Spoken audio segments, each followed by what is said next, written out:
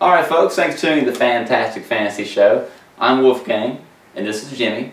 And if you're watching on YouTube, which you obviously are, please subscribe to our station channel for further updates and shows. Let's get right to it. We're going to cover the all-important fantasy baseball draft and some draft strategies. It's very important to at least get a solid core during the draft that you can build around during the season if you have to. One quick way to do that is just basic research. Maybe get like a fantasy magazine. Most fantasy magazines have at least 2 to 3 years of past stats, predictions, sleepers. Pretty much everything you need can be found in a magazine. Now that you mention it, do you have my fantasy magazine?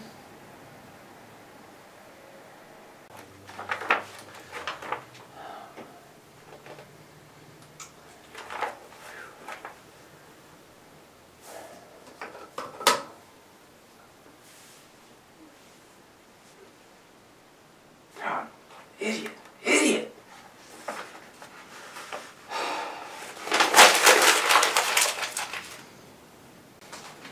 Look around online. There's a vast amount of information relevant to fantasy baseball online. Say you don't have time to go pick up a magazine, you can find information online relatively easy. Another good idea is just checking the basic spring training. It's a good way to keep up to date what your favorite players are doing. Are they hot? Are they cold? Maybe Jose Reyes hurt his hamstring the preseason again, and he's going to miss our season. Might definitely change your ideas on where you're going to draft. Okay, moving on to mock drafts. Mock drafts will help you familiarize yourself with the system that you're going to be using during your draft. That way, when it's your turn to pick, or if you're looking for a certain player that's not right on the screen, you won't panic when it's your turn to pick. This will also help you familiarize yourself and show you when certain players are going. Give you an idea of what positions are more in demand than others. Yeah, mock draft's a good way to train. Do 1 or 2. Heck, do 5. Why not? It's just research. Because, for example, you don't want to be this guy. What's up, man? Yep, drafted. Yep. Dude, round 6, 4 Orioles. Yeah, they're all there. I don't know. What? Nah. Yeah, get ready to lose, buddy. You're going to lose. Woo-woo! Woo-woo! Listen, most people have a favorite team. It is not a smart move to load up with guys that are on your favorite team. You end up reaching for a guy out of position and it messes you up. He won't be worth the value that you drafted him for. Yeah, for example, the Red Sox are a good team. A lot of fan base. What do you do when they get rained out one week? Exactly. You have no points and you're screwed. Do not have more than 3 guys from one team. Next up is your draft strategy. Now you want to have a strategy before your draft and you want to have it written down in front of you. Draft strategies will keep you from panicking and it'll kind of give you an idea of what your team is going to look like before you draft. Whether you want to go out power, you want to do heavy pitching, whether you want speed guys, outfielders, you know, it just depends. That is your strategy. You have to know how your league is set up though. That will make a huge difference in who you want to pick and what your strategy will be. So make sure you know how your league is set up and how your points will be assessed. Most magazines will have a list of what players are best at each position. It's good to have a good idea of who you want in your position. And also the magazine's helpful. If that guy you really wanted gets taken, what are you going to do? Y'all have a backup plan right there in your paper. Based on draft day, this piece of paper is the most important thing you have. Position scarcity. Position scarcity will tell you what's available for each position, by position. This year in particular, the shortstop position is a little short. There's only about 1 or 2 guys right at the top. Hanley Ramirez is the obvious overall pick, and then you have Jeter, and then a plethora of mid-tier guys, 2nd tier, 3rd tier, 4th tier. So if you're not getting your guy, you just need to know who is there and where to draft them. If the shortstop position is scarce and you feel like you need one of the top guys, then that's what you got to go for first, or your 1st or 2nd round pick. For example, let's say you see Derek Lee on the board. You want him, you like him, but everyone else has first basemen. Maybe you can wait another round or 2, just maybe. Give a little more time to go. Another good strategy is to know who the other guys are picking. Say, for instance, we just talked about shortstops and the position scarcity. Say Tulowitzki is taken in the 2nd round, 22nd pick, something like that.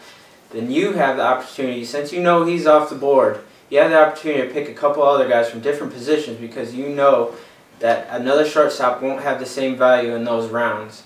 You'll be getting better players, and you'll still be able to get your shortstop, but in a little bit later. So we've covered most of the pre-draft stuff. Let's get to what goes on during the draft. As with any competition, the other guys that are in the draft board are going to be doing a little smack talk, a little trash talk, trying to get in your head and fill your head up with stuff that isn't true. Just stay focused and keep your papers in front of you. Know what your strategy is and be confident. Yeah, focus is the key, folks. Don't let the wife and kids, phone, TV, etc. bother you. No, not right now. Maybe 3 hours. I don't know. Okay. You relax. No, hey, I am very relaxed right now. This is how I relax. Okay? Okay? You just get off my back. Okay? I hate you too. I hate you too, okay?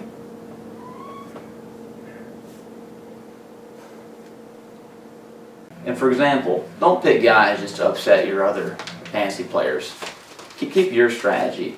Don't take Papelbon because your buddy who's a Boston fan wants Papelbon.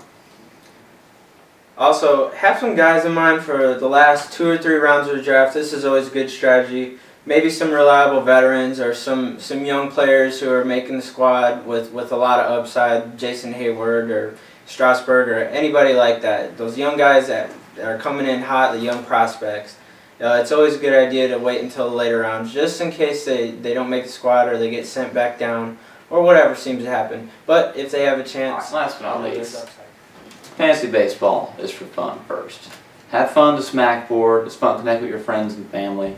And also, you listen to experts all day long, but we don't know what we're talking about. It's all just advice. It's fantasy. You never know what's going to happen. That's why they play the game. Exactly, right. So take all the numbers and the advice and the projections, but play with your gut a little bit. And don't worry if you think you made a mistake. Sometimes the mistakes end up being the best thing that could have happened in that moment. Alright, coming up next, we have an interview with Bill, last year's champion with the Rolling Crows.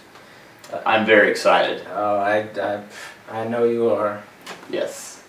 Well, folks, thanks again for tuning in, and we'll see you next time. Alright, folks, welcome back to the Fantastic Fantasy Show. And as promised, we have an interview with Bill of the Rolling Crows, our 2009 It's Baseball champion. Welcome, Bill. Hey, Jimmy. So good to meet you, sir. It's a pleasure, seriously. Thank you. It's a pleasure. Thank you. I guess, Bill, my first question is, there's certain demons I'm slaying when I'm playing fantasy baseball. What demons are you trying to slay?